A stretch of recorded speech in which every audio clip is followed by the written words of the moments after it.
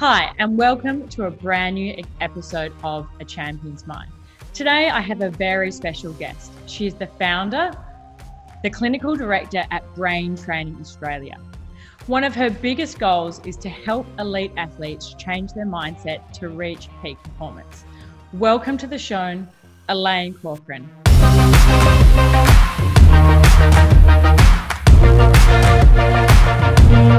Please take the uppercut.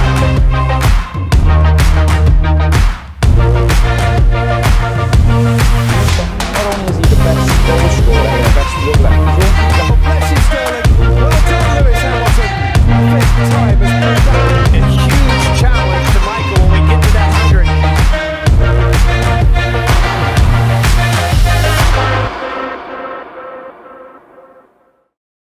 Elaine, how are you going today? Hi, Whitney. How are you? Thanks for having me on today. Yeah, so it's like, before we get into it, I have to admit I have this bad habit on podcasts of saying the word obviously. I did heaps of editing yesterday.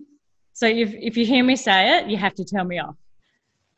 But tell us about you, Elaine. How did you get into this industry and how did you even become the director of Brain Training Australia? Well, make yourself comfortable because that's a bit of a long one.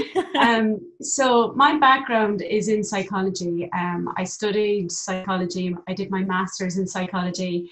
And so I've always had an innate interest in human behavior and brain behavior. But when in 2005, I actually had a skiing accident and it left me with a fractured skull and tonic-clonic grand mal seizures. Yeah. So I was having really aggressive seizures every day.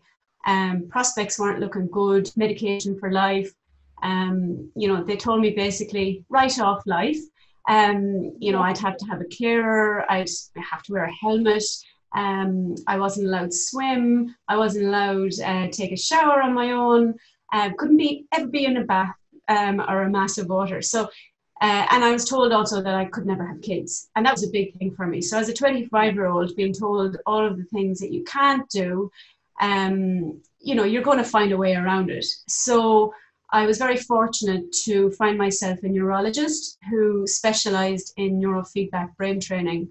And working together with him, he retrained my brain behavior, which then led me to go back into my studies in neuroscience and to specialize in neurofeedback brain training.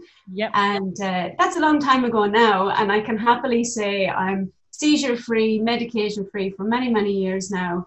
And I also have a beautiful baby boy. So never believe what you're told you can't do. That's absolutely amazing. And have you ever been skiing or not going down there again?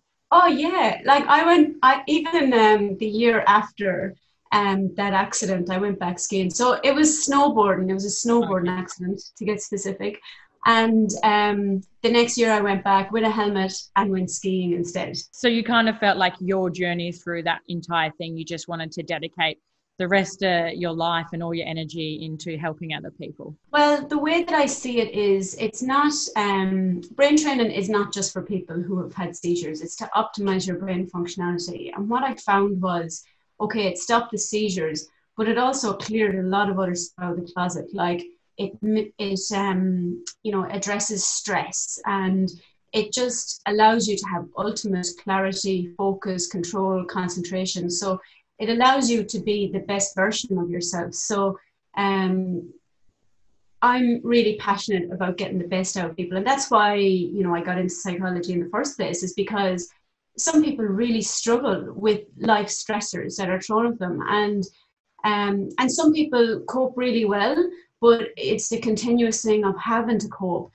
It should just come naturally to you, that life is easy, that you can deal with life challenges. So my focus is really on helping people to, optimize their brain functionality, but build mental resilience and be able to be at ease in life and have the highest quality of life possible. Yeah. So what would be some of your common breakthroughs that you have with your clients?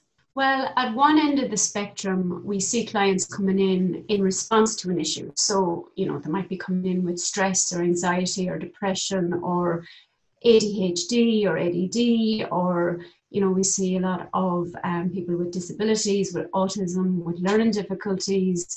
We even have, people coming in just with everyday stress, but at a more extreme end of the scale, we have, dementia, Alzheimer's, traumatic brain injury. Basically, anybody with a brain can benefit from brain training. But then, when you when you come in response to an issue, once you start building up the mental resilience and building up that brain capacity, performance, peak mental performance, where you can have ultimate concentration, clarity, concentration, focus, drive.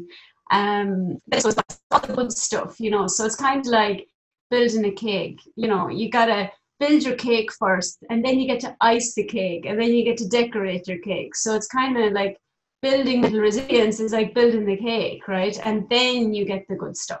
You can't have the good stuff if you don't put in the hard work. And I know, given your industry, you guys definitely get that. Yeah. I think being in the fitness industry, but also a very competitive side, which is like obviously Muay Thai or boxing fighting, I've seen two spectrums or extreme ends of the spectrum. So obviously I'm just going to like paint the worst picture of these, the lower one. And that's like the people that come to us and they might be looking to really change their life, and they've got some goals like to get fit, lose 30 kilos. They might want to fight, but they have all the excuses under the sun. So they just can't break old habits. They can't get to moving forward or build momentum. And no matter what you do, it's like you're hitting a wall with them. But then on the other end of the spectrum, you have these amazing people, and they're obviously dominating it at work. They're, winning fights or title belts, in all areas of their life. There's that one theme, and that's winning or doing really well. And it's not to say that they're not failing, because they do. They just seem to get back on the horse and learn and go.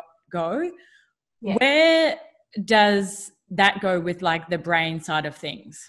Yeah, so let's talk about brain behavior for a minute, because how your brain behaves results in your output behavior. So what you think becomes how you feel, becomes how you behave, right?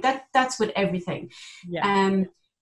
How you react to a conversation, how you react in an argument, how you react when you're in the ring, how you perform when you have to public speak, for example. So, if you were to think, I'm not good enough, you're not going to feel I'm not good enough, and your behavior is going to be executed in congruence with that. Yeah. But where we look at brain training and we look at brain behavior, it's not about the output, right? That's what comes of step 1 and 2. That's step 3, right?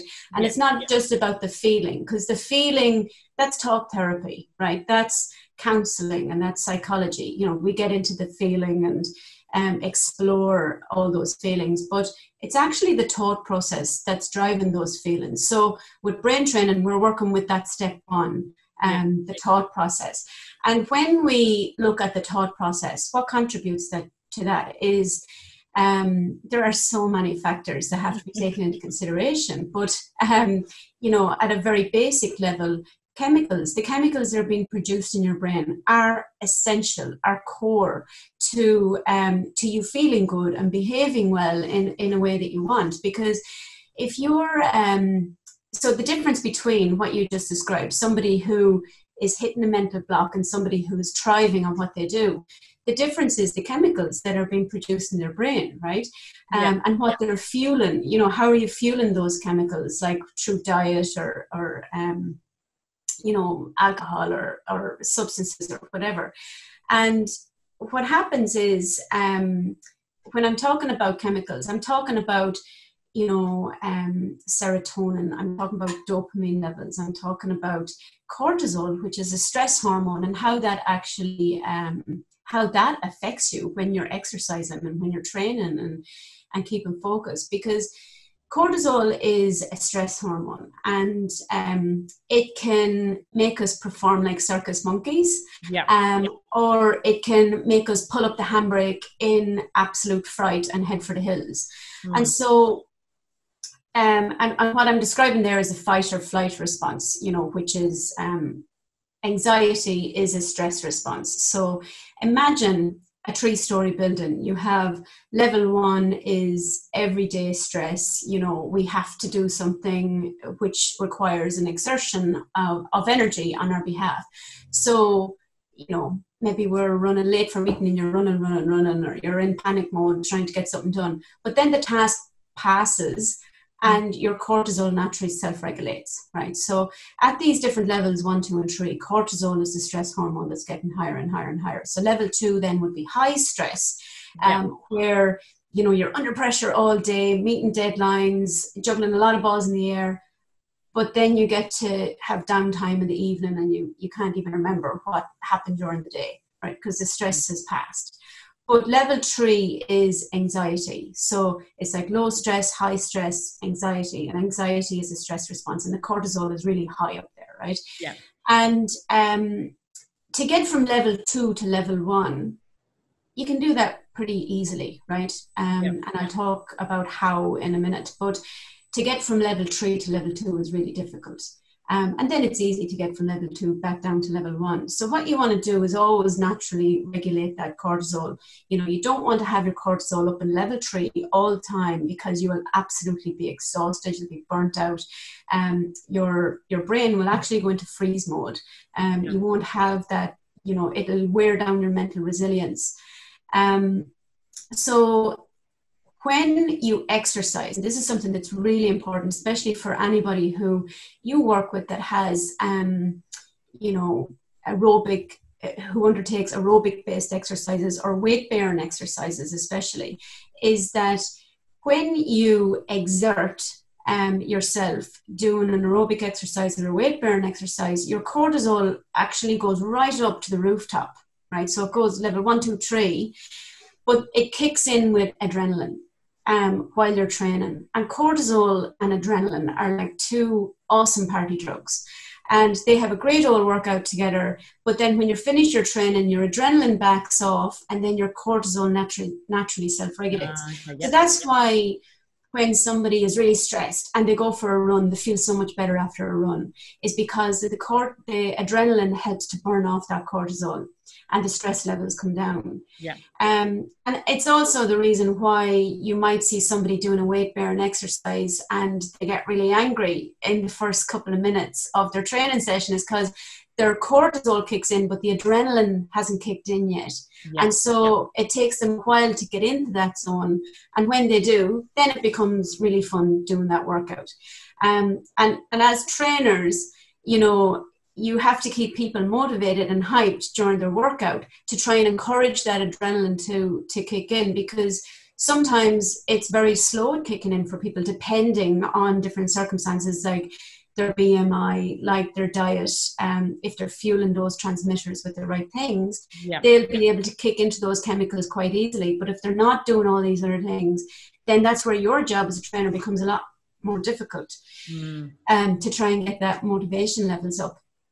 So does that make sense, what I'm saying? Yeah. I think that leads me pretty perfectly on to my next question, is like, with those peak performers, I find a lot of them reach like a ceiling that they create. And that's like, you know, for example, we had this guy training with us and he thought he could never get to like an Australian champ level. And he just put this big ceiling there. It was like it was impossible for him. Yeah. What's like essentially, why do people keep themselves safe in that situation? Is it something where it's just that brain freeze, like it's just too much stress for a long period of time? Obviously we train all year round and it's like, here's the ceiling. There's the psychological answer to that, but there's also the neurological answer to that. So in terms of that negative self-talk and, you know, putting a limit on yourself and that kind of thing, that can come from where resilience is down a little bit. Like if your mental resilience is up and you're 100%, you will be so confident, your self-esteem will be abundant, you won't have any doubts about yourself. And, you know, and having confidence and self-esteem. So let's just talk about confidence and self-esteem for a second, because confidence is there's something I wanted, I'm going to go and get it, and nothing's going to stop me. Whereas self-esteem is a lot more deeper than that. Yeah. Self-esteem is feelings of feeling inferior, feeling inadequate, not feeling entitled to the best things that life has to offer, comparing yourself to others, things like that. Yeah. So confidence and self-esteem are two very, very different things. Like your self-concept, your self-identity, that all feeds into your self-esteem, right? Yeah. And so people can fake confidence, right? But ultimately, if you're faking something, it's going to catch up in you eventually. Yeah. It causes stress, right? Because there's an incongruence between what's real and what is, and what isn't. So where there is incongruence, that will cause a stress, and it'll eventually nip you in the bud. But so people can fake confidence, but you cannot fake self-esteem. You cannot fake your self-concept or your self-identity, because they're so deeply ingrained, right? So that's kind of the psychological answer. But when we look at neurologically, what's actually happening in the brain that drives that is you won't have a really good, strong self-esteem or self-concept or self-identity if your mental resilience is down, right? So if you're being wore down, and mental resilience can be wore down through a lot of cortisol. So too much cortisol being burnt, right? And so continuously burning cortisol is continuous exposure to stress. Even if you're partying with adrenaline during a workout, it's still stress, it's still cortisol. The brain is not that intelligent that it can tell the difference. It just knows how to produce these chemicals and to give you information of how to perform. It can't tell the difference between, having fun, having a workout, or running down the hill away from a bear that's trying to kill you. It just knows how to produce these chemicals. And because cortisol is, originally, it's designed to protect us, right? It's a stress hormone to get us to protect ourselves so that we don't become complacent and get killed, for example. So if there was a bear attacking you, if there was a snake attacking you, if you were under threat in any way, your brain just knows how to produce the chemicals. It can't tell the difference of if it's a life or death situation or if it's a workout.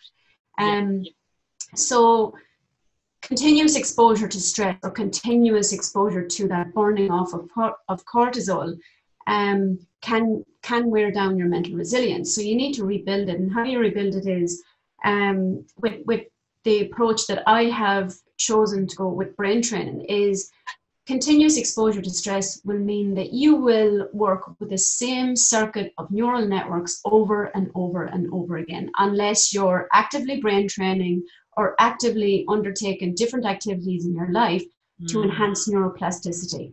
And this is where we start to get really technical about how you can actually target what you want to achieve with your brain behavior, because there's so many different things. You can hack your mindset by being aware of how these chemicals are being produced and then integrating different strategies to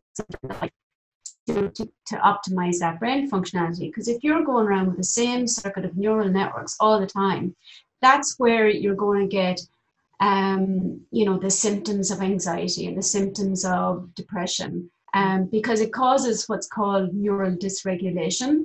And with so to be regulated is the ultimate goal. But with neural dysregulation, when you're stressed, you get anxious very quick. And when you're sad, you get depressed very quick. And when you start to self-regulate or build mental resilience, you get back down to ground zero. And that's ultimately where you want to be, is have self-regulation. Yeah. And obviously, here I go, obviously again, with these like peak performance and performance. So it's like in the gym, at their work, whatever it is, I find that, especially for myself, we're always working in what I call that red zone. Like from the moment I wake up to the moment I go to sleep, there's always stress. And I know that this isn't good. And I also do sport that's super stressful. What are some things that people can do just to make sure that they're kind of keeping their stress levels at a good level? Yeah, so there's so many things, but I'll give you the good stuff, right? I'll keep it brief. And the first thing that now, I take a little bit of a different approach. So I'm not going to go, do this breathing technique and do this strategy, because it has to be very tailored to that person. Like, for example, someone who has high stress and high anxiety, they're not going to be able to do a breathing technique because they may hyperventilate, right, in the process of trying to, apply this technique. And somebody who is stressed and someone who is anxious, for example, and they mightn't even call themselves anxious. They mightn't even recognize it as anxiety because they think, that's for somebody else. But somebody who is prone to those symptoms, they'll just think, Jesus, this is another thing that I have to do. Haven't I got enough to do already? So I would park strategies like that until people have achieved somewhat of a de-stressor, and then you can start integrating those strategies into your everyday living life. But start off with this: are you right-handed or are you left-handed? This is where we start. So if you're right-handed, you're actually activating your left hemisphere, and your left hemisphere, your front left temporal lobe, is responsible for the critical thinking, analytical side of your brain, right? And if you're left-handed, you're activating your right hemisphere, which is the creative side of your brain, right? But we also know that people who are prone to anxiety, their right hemisphere can get really, really busy really, really quick. So if you are creative in nature, that's a sign that if you're not being creative, your brain is really, really good at being stressed, right? So, and how you de-stress is how you be creative. So no, this is like amazing. It really resonates with me so much. Yeah, cool. So, well, I hope so. So, one really good thing to keep yourself on the straight and narrow is, okay, am I left-handed or right-handed? And what I want you to do is to actually use your non-dominant hand for a couple of days doing different tasks, right? And that might be something so simple as, okay, neuroplasticity is how we create new neural networks in the brain, right? And there's so many different ways that you can do that. And neuroplasticity is how we learn something. Once you learn something new, you're creating new neural networks in your brain, right? Yeah. So as little kids, we didn't know how to brush our teeth, right? So we learned that. We learned how to brush our teeth with our dominant hand. And now we do it like automatically. We don't even think about it. It's just a thing that we do 2 or 3 times a day, and we don't have to think about it. It doesn't feel weird. It doesn't feel awkward. But you try brush your teeth with your non-dominant hand, right? It feels weird. It feels awkward. It's uncomfortable. That's neuroplasticity. So when you're really comfortable with doing something and you do things on autopilot, that's neuroplasticity, right? You've learned that, right? You're really good at that. Your brain knows how to do it. You teach it something new, and you're playing a game. You're playing tricks with your mind because you're creating new neural networks. You're showing it to do something new, something different. So if you're right-handed and you have stress, get up out of bed every morning. And I'm going to give you other stuff before you get out of the bed, but get up out of bed every morning, go in and brush your teeth with your non-dominant hand, and you're actually giving your brain the best possible start to the day, right? Yeah. That at a very, very basic level. Everybody in every household should have a jigsaw out on their kitchen table, on a dining room table, somewhere in their house. There should be a jigsaw. And use your non-dominant hand to place those jigsaw pieces, right? So jigsaws are really good at neuroplasticity. Yeah. We have been in crisis mode, as you know, across the world, and we see on Instagram and on Facebook people are doing home exercises because it makes them feel good. But we also see that people are making jigsaws because it makes them feel good. This is why it makes them feel good. It's because you're creating neuroplasticity when you undertake those 2 activities, right? So obviously with like people that are super successful, they do the same thing every day. Like we drill routine, we drill habits. This can actually be counterproductive to the way we feel about, our happiness, essentially. It can be. Routine is actually very good, right? Because when you have a routine, your brain knows what to expect. right? And it's not going to have anything kind of thrown at it that isn't unexpected, and it's not going to spike the cortisol to make you go into defense mode. That's why routines are very important. When you integrate soft skills such as using your non-dominant hand, and I'll give you an example of how it works. It frees up the neural network, so it opened your mind to other possibilities, right? So routine is very, very important. Like, say, for example, somebody who can play the guitar. If you have any clients who play the guitar out there, they're in the best possible, they have a really good skill set, a piano player as well. They have a really good skill set to tap into if they have high stress. So you check in on them if they're having a stressful moment, or if they're having a mental block, get them to play their instrument and then go back to what they're working on, and you'll see it's a completely different person. And the reason for that is because when you play the guitar, you play the piano, you're actually using your two hands. So you're using your two hemispheres at the same time. So typically when a person is having a moment of stress or anxiety, they're going with the same circuit of neural networks, right? And when you introduce your two hands on an instrument, for example, it creates new neural networks. So that's the ultimate win. But routines are important. Do not ditch the routines, because routines tell your brain what's coming. It knows what to expect. It keeps the cortisol regulated. But then what happens to people who are so used to routine, if an unexpected task is thrown their way, it can really quite elevate their stress levels. Yeah. So continuous exposure to stress is not good, but having zero stress as well isn't exactly a positive thing, because then you don't know how to deal with it when it does come. So it's about finding that balance. Balance is key. Yeah. So this is like another deep question, and this is more of a personal thing as being a coach. And I get really upset when people play safe in their life and they don't take any risks, and they know they want to do something else, like they want to quit their day job and do something that they're passionate about, but maybe they can't afford it. What are the dangers of living in a safe zone, if that makes sense? Yeah, well, I suppose we kind of touched on it a little bit there already, because if you live in if I was to pack up my life, and I've thought about this, if I was to pack up my life completely and move to a desert island, okay, I'd bring my family with me, kind of have to, but, and there was no other people around, right? And I lived a very safe life and nothing bad ever happened. You become bored, you become complacent, your brain isn't stimulated, you won't thrive. I would probably die young because my brain isn't being challenged.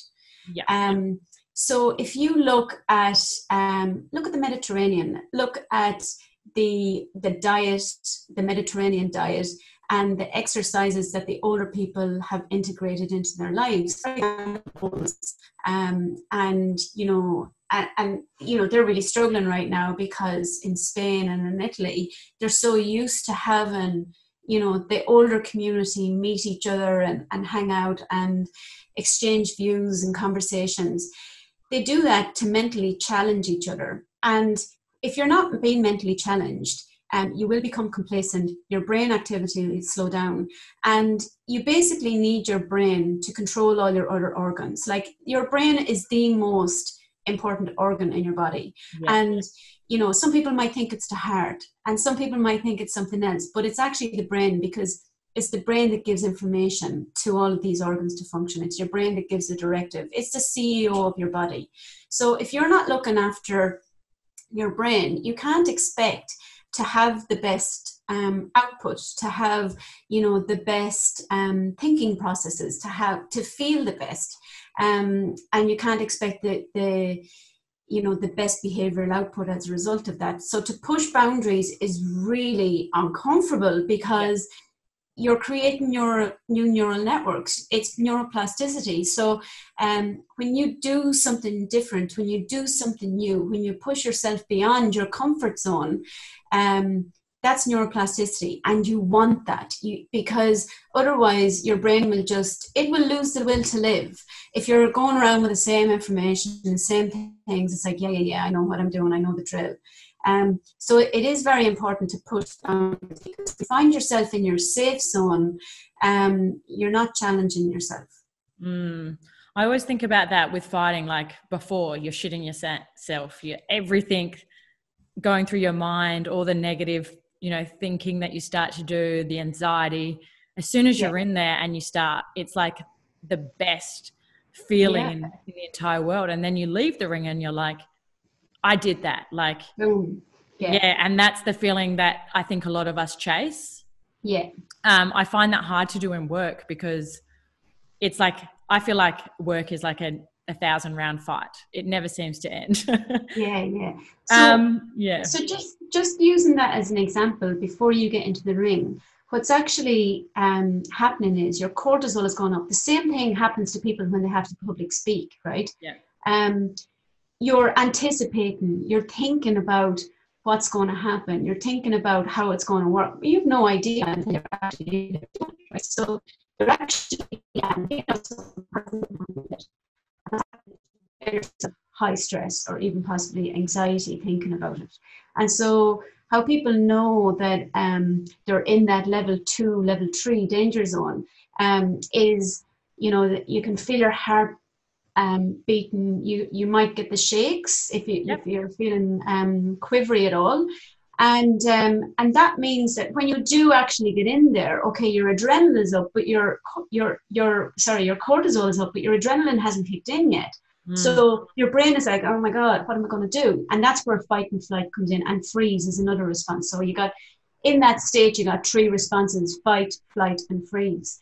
And okay, fight, awesome. You're doing really well if you can pull that one out, because that's what you want to achieve, right? But flight is, oh my God, I can't do this. I need to remove myself from the situation. And freeze is, well, that your opponent is winning. So for you in that fight situation, it'll take you a couple of minutes to get into the swing of things.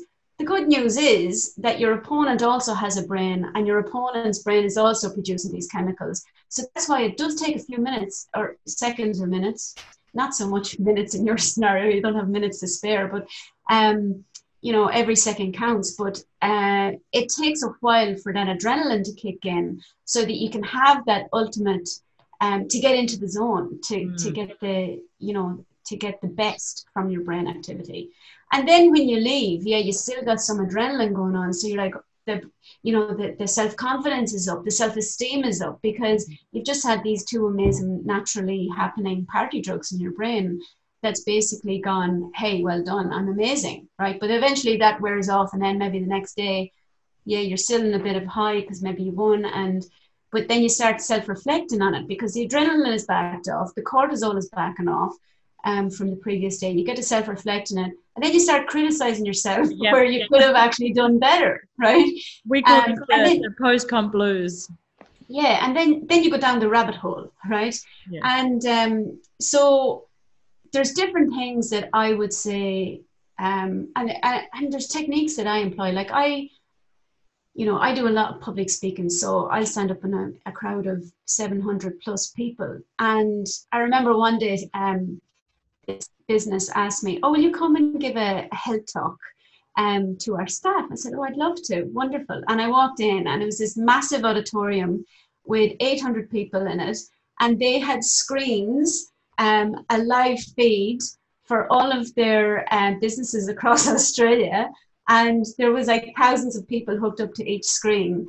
And so I don't even know how many people were on this. But when I walked in, I went, Mother of God, I thought I was going to meet like maybe 10, 12 people.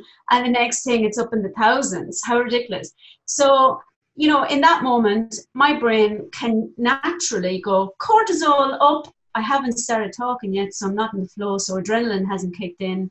And so that's just a natural occurrence for anybody. Now, I don't get stage fright, luckily, because I have techniques that I can employ. And you hear a lot of different methods and different techniques that you can use. But in that moment, just before you get into the ring, there is actually a really sneaky technique that you can pull out of the bag. that would keep your cortisol in check until you're in the zone and again, right, when you're in the ring. And that's it's an EFT technique, so it's a tap-in therapy technique. So for people who are public speakers who have to perform, like in the ring, for example, you can use this. Now, EFT can get a little bit weird. It can get weird very quick because, you know, it's tap-in therapy, right? So, you know, people tap their face and on different meridians and things like that, but you can do it very, very sneakily. And you can just get your middle finger and your thumb finger and do this, or you can do this, right? You're burning it off. What happens is with that cortisol production is it'll give you an excess energy, right? And unless you're jogging on the spot and tapping it out through your feet, unless you burn off that excess energy, that will backfire on you. So, you know, you can use some of these techniques to actually keep your cortisol in check until you're ready to get the adrenaline up, and then you're in the right mindset to actually just boom, go for it. So you don't want the cortisol kicking in first and then the adrenaline being down here. You want to go in all in, which you will. Yeah, it's that. So say, for example, if I came to you or one of my, you know, fellow fighters, what would they expect? Like, I'm thinking, like, I did hypnotherapy last year and it's not like an instant life-changing thing. Is it you have homework? Do you run through them, you know, like connect them to special machines, like kind of paint a picture of what you actually do with them? Yeah, so we do use special machines. So we use advanced brain training technology. So the technology that we use is one of the most advanced brain training systems that's out there. It's a very passive experience. So you don't have to do anything. You can be as cynical or as hypocritical as you like about what the process is, because you literally just get to come in. We hook you up to some sensors on your head and ears. We get you to listen to some music, and at the same time that you're listening to, now the music is just a really nice relaxation music, so it's time out for you, right? And at the same time that you're listening to the music, it's a live feed of your brain activity into the music. So if you have a stress response or a dysregulated activity, you'll hear glitches in the music. So that's a live feed of the brain activity into the music. And when you hear that glitch, that's your brain naturally self-correcting. So a lot of people, when they come to us, in that first appointment, it can sound like fireworks. If they've had continuous exposure to under blood pressure, or if they have a high, high stress in their lives, in their work or in their personal lives, or, you know, if they're like, a lot of people come to us, maybe they have ADHD, but we don't label people. We don't go, we're not medical, right? So we won't go, oh, you have ADHD, or you have anxiety, or you have depression. We don't want labels. What we actually do is we just work with the goods that you have, and you're the person that's doing all the work in the session. And the technology, we're really facilitators. So the technology and you are the two that are doing all the work. We're just there to guide you through the process. So the technology detects inconsistencies in brain activity and gives you the information to naturally self-correct instantaneously. So we don't need to take brain scans. We don't need to tweak your brain as in, I will make this cortex a little bit higher and this cortex a little bit lower. There's no human intervention. So there's no... there are different types of neurofeedback brain training out there that actually involve that, but we don't use that. Ours is non-invasive and a much more holistic approach to brain training. So we don't get in the way of how your brain should naturally be behaving, and there's no kind of preconceived notion of how your brain should be either. Like, you know, there's no setting your brain to the same frequencies as my brain and the two of us going around like two identical people. That's just not realistic. Everybody is completely different and has completely different brain activity, and everybody has completely different lives outside of that. And so with regards to homework, everything, the brain training itself happens in sessions. So session is an hour long, and that's where the main your brain trainer, and you'll have a chat with your brain trainer, and then they start hooking you up to the technology, and so you're actually training your brain for just over 33 minutes, and then they detach you from the systems and so on. But your brain trainer will give you like things that I was talking about today, about how to harness your neuroplasticity, how to, different techniques and strategies suited to you that you can actually integrate into your life to make your life a little bit easier and to optimize your brain activity. They're optional, whether you employ those strategies or not. Just you'll get the optimal result anyway. Just if you integrate different techniques and strategies along the way, you get there a lot faster. So it's as fast or as slow as you want it to be. Yeah. That's really, really good. Is there any kind of like takeaway points you would love to send to the audience about, really valuing this side of their training? Yeah, so I suppose the main thing that I would say to people is tap into actively, while we can harness your brain's natural potential using technology, there are things that you can do to optimize your functionality in terms of sports performance in your everyday life. Things like, there's special foods that you can eat to harness serotonin and your dopamine levels. There's different techniques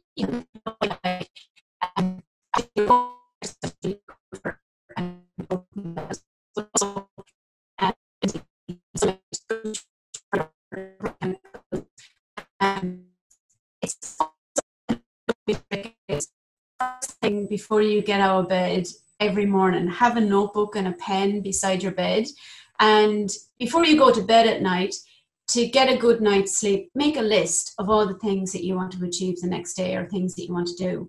And if you turn off the light and you're about to go to sleep and you think of something else, jot it down on the list and then go back to sleep. And then when you wake up the next day, actively work through that list, right? And what you can do is even put really unrealistic things on that, like very practical things in your day-to-day life that you take for granted, like you put out the rubbish, do the laundry, hang out the laundry, put away the laundry. It can be normal everyday stuff. The reason I'm telling you to do this is because when you have a list, you're ticking them off, you're naturally giving yourself that reward system, and you're naturally giving yourself that dopamine level, right? Yeah. So you can check out my blogs on my website. I write all the blogs myself. And so there's different techniques and strategies on there that you can employ in your everyday life of how to harness serotonin and how to harness your dopamine levels. And they're just really simple practices. I'm obviously a big lover of jigsaws, so that would be a really good thing to integrate into your life. Even if you're not a jigsaw lover, just do it for your brain's sake. And what else is there? Training, make sure you're getting enough protein. Protein is really, really important. I'm sure you guys sing this till the cows come home, but if you're looking for that instant fix through carbs or sugars, you're not giving your brain the best possible opportunity. It needs protein for longevity, and especially when you're training. Definitely piping on about that every single day. Get enough protein, more protein. Yeah, your brain is craving it. Yeah. Awesome. Well, thank you so much for being a guest on our podcast. I'm sure if anyone wants to get in contact with you, you'll let us know. So do they just you've got the website, so maybe tell them about that. Yeah, so if anybody is interested in brain training, the very first thing that I would recommend is just book in with us. You can check out the website and you can make contact with me on the website. Just fill out a contact form, hit submit. It's really easy.